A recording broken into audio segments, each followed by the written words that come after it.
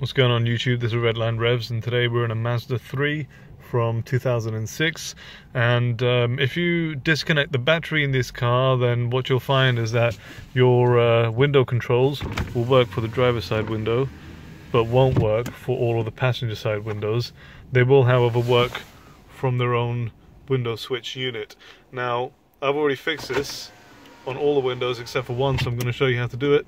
And the one that I haven't done is the rear driver's side passenger window. So as you can see, I'm pressing the button, nothing's happening there. If I reach around here and press the switch, it does actually work from there. So the way to fix this is you just take the switch, put it down a little bit, and then put the window in the up position.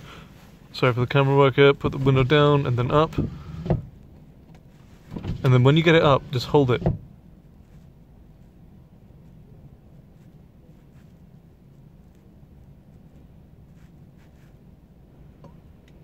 There was a click sound there.